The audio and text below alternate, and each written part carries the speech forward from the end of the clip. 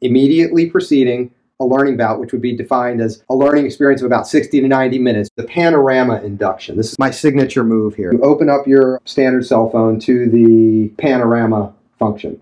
Panorama like this. You're all familiar with this, where you swing the camera and you have to keep that little white arrow on that yellow line.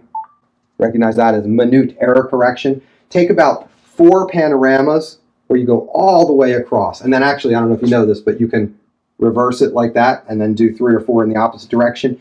Each time making the picture a little bit better and go all the way across until it stops. I'm going to end on this because this is my big thing.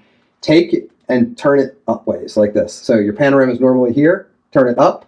And in this case, I'm going to ask you to do the same thing, panorama, start it, and now you're doing it all the way back.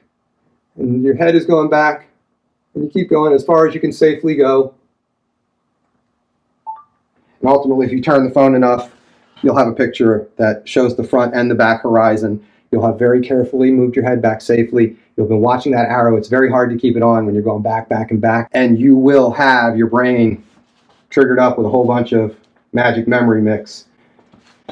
And you'll be able to learn anything faster and smarter instead of slower and dumber.